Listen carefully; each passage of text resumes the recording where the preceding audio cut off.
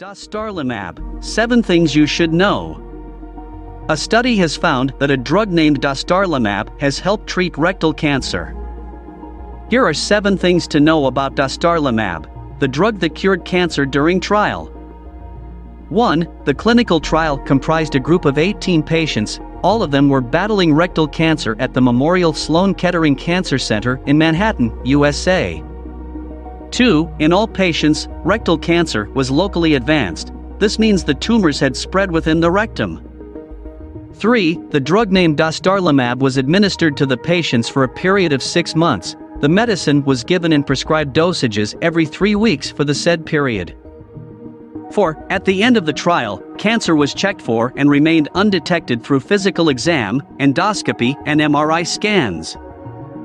5. Dostarlimab works by unmasking cancer cells, which in turn helps the immune system identify and destroy them.